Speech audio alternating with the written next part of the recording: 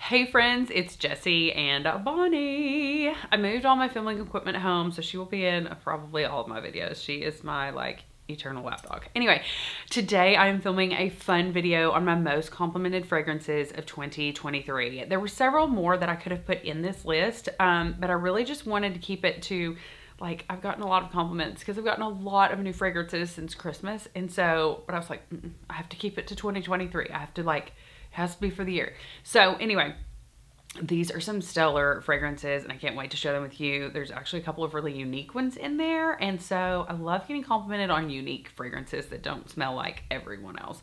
Obviously, I'm going to get compliments when I wear Baccarat Rouge 540. Obviously, I'm going to get compliments when I wear Delina Exclusive and Santal 33. Those three get everybody compliments. They just smell great. And Santal 33 is so unique if you're not in the fragrance world that everybody just asks about it.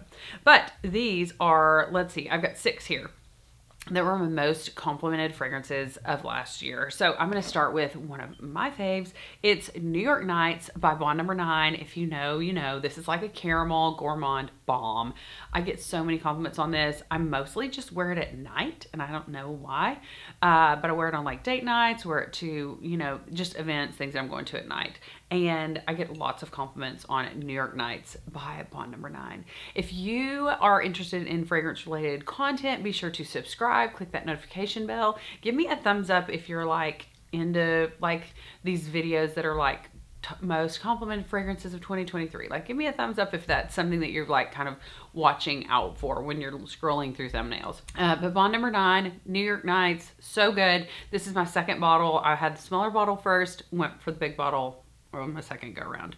So, all right, next up is one that I got chased down and texted about after the fact about what I was wearing. Somebody was like, I need to know what you're wearing. And then later on, somebody was like, I also need to know what you're wearing.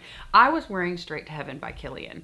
This fragrance is amazing. I recently uploaded a video where I compared Straight to Heaven and Intoxicated by Kilian because I love both fragrances, but they are quite different. Straight to Heaven is kind of a freshie, but it's like a spicy freshie. Oh, it's so good.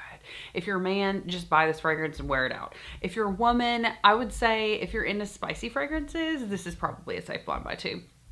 Straight to Heaven by Kilian.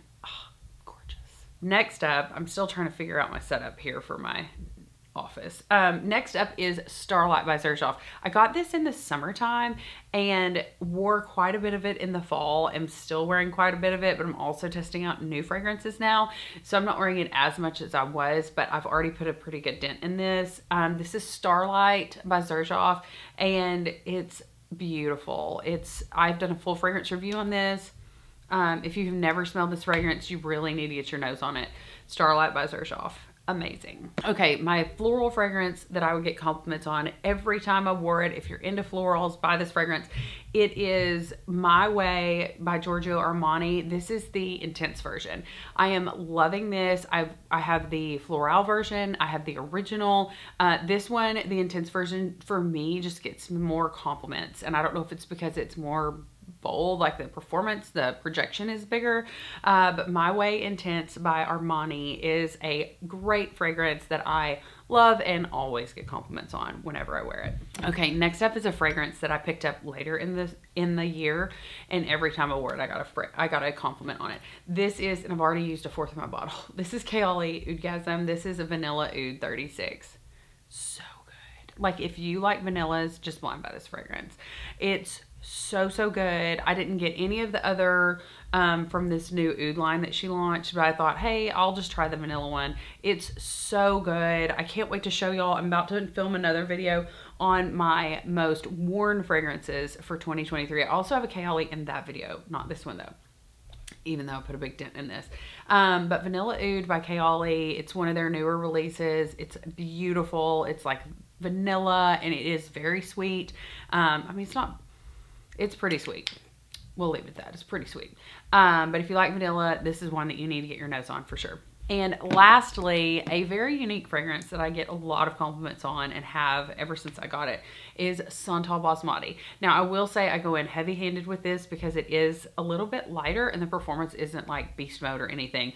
But I will go in heavy-handed and I get a compliment almost every time I wear this. This is by Affinessence Paris. and it's Santal Basmati. They also come in a larger bottle. Whenever I get finished with this bottle, I will probably buy a larger bottle because it's one of my favorite warm, cozy fragrances. I also love to wear this one at night, like before I get in bed, and it's just beautiful. So anyway, those are my most complimented fragrances of 2023. Drop me a comment below and let me know your most complimented fragrances. I always love engaging with you guys in the comment section. Don't forget to subscribe, click the notification bell. Smell you later.